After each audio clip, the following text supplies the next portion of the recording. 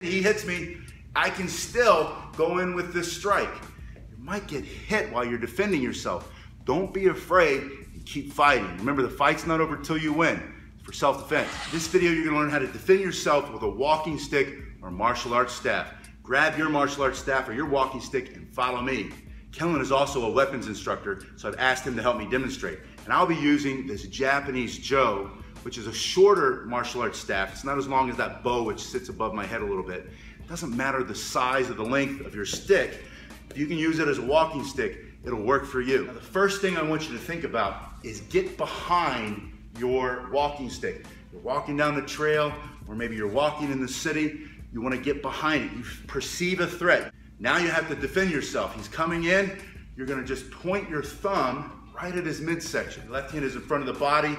I've made myself smaller by stepping back, creating some distance between him and myself. I point my thumb at the perceived threat.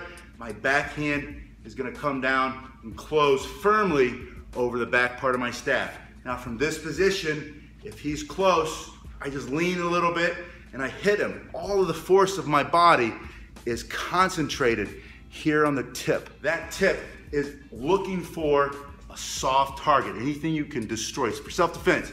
Anything you can break or destroy, eyes, nose, throat, solar plexus, knock his wind out of him, put him on the ground.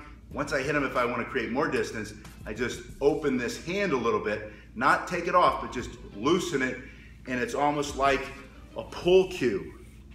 Remember, I've already hit him here. He's starting to move back. I just extend that a little bit, creating more distance.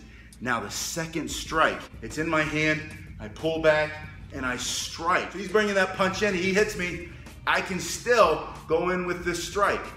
You might get hit while you're defending yourself. Don't be afraid and keep fighting. Remember, the fight's not over till you win. It's for self-defense. Going into that punch, I have this staff in, I'm just pushing. I've got a nice solid foundation with my feet.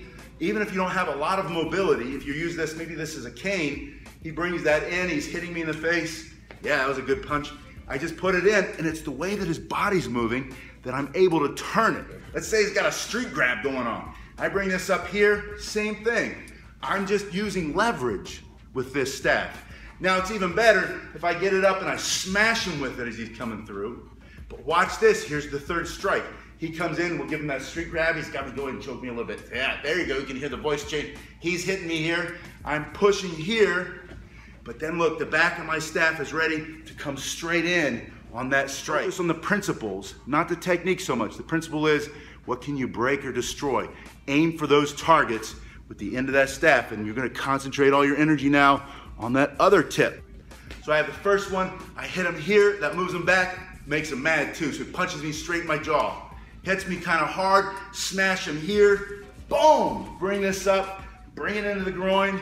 If you can, bring it into the solar plexus, even better, strike him in the face. Now, I've got two bonus techniques for you, and they're both based on grabs. First one is he grabs me by the wrist. Bring this back here, push it up a little bit, and I want to go into, let's let him see that, right here. You can see on my arm right there, that's where all my nerves are. I'm just going to push, this is my left hand, he's holding my left wrist, push down. That's either gonna pull his hand off or it's gonna push him on the ground. He's got me here, same thing on the wrist, push down. You can hold him there. Once you've broken his grip, you break his grip because you change the structure, how he's holding your hand. Now this one, slam in the face. Pull it back, push it through the middle. The whole time he's still holding my wrist. So he's got my wrist, it's here, I can strike him, I can push here, I can strike with that back one. Now the last one, the second bonus. Let's say instead of your wrist, he grabs your stick. If he grabs above, pull it up. You have a lot of leverage here, just push straight down. Slam him here. You wanted to let go that time. He should have hit me harder earlier so that justified the payback. But he grabs the top again. I pull it up here, I can push in, I can also do a turning motion. That twists his arms up. If I keep turning, he's either gonna flip and go with it if I go fast enough, or he's just gonna fall on the ground. Most likely he'll just let go. And what happens if he grabs below my hand? Then I'm gonna take the top of this and I'm going to go the other way.